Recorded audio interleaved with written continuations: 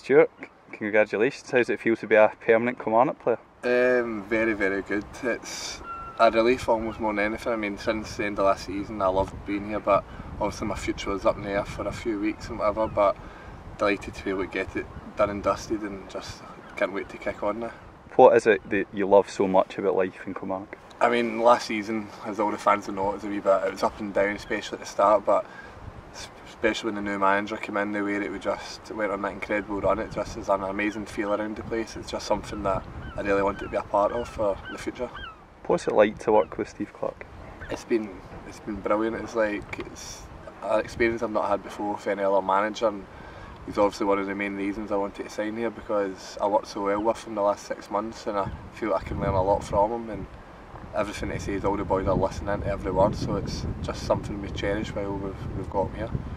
You've played left back, but you formed a really strong partnership with Kirk Broadfoot at centre back. Is that where you see yourself predominantly? Yeah, I mean, I played left back a little bit when the manager first came in, and if the manager have asked me to play there, of course I'll do whatever I need to do for the team, but I think towards the end of the season I showed what I could do when I played at centre back. As you say, me and Kirk got a really good relationship going, a good partnership, and I feel that I'm starting to flourish playing alongside him, and it's hopefully something that we can carry on.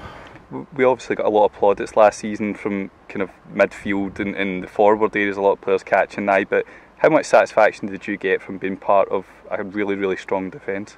I mean, what you said about the midfield and forwards, I think there's every right for them to get the plaudits. I mean, Boydie scoring the goals that he done was incredible, and JJ just every game can just get everybody off their seat, but I think the manager knows that the full team comes off of a good defensive base. I don't just mean the defenders, I mean the midfield and the strikers also help us out with that, but obviously the last line of defence before the goalkeeper, I feel it's good when we are a lot more solid as we have been, and when we've got a good few clean sheets like at Celtic Park and stuff like that, and it shows that we're doing well.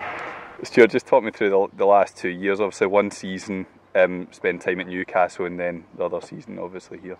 I mean, when I was on loan here last time, I went straight from here down to Newcastle, and it was a bit of a risk for me to go down there, but I really enjoyed my time down there. I made my debut, which was a great experience for me, and it's like a new experience, a new environment to be in, playing in England. But obviously I'd done the 1 year down there, and it's no disgrace to say maybe I wasn't up to the level they were looking for at that time, which is understandable, but I came back on loan up here, and I feel it was a really good decision for me. It was a risk to come back up, especially because I'd been down in England, but especially the way the last 6 months went, I think I made the best decision, and it's beared fruit with me now signing here.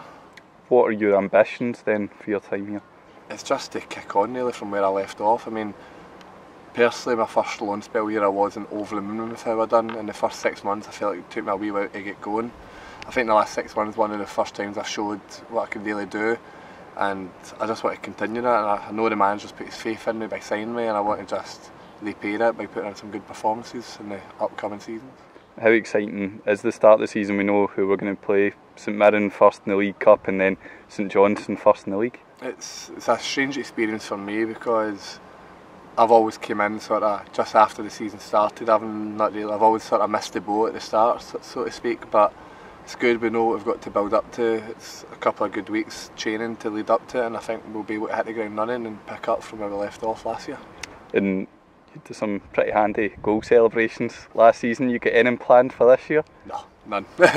No, I've still not lived that one down, but that's a part of my game that I want to add to, is by scoring the goals, so no matter what we celebrate, if I can chip in with a few, hopefully that'll add a little bit to my game that can hopefully help the team. And what would your message for the fans be for this season?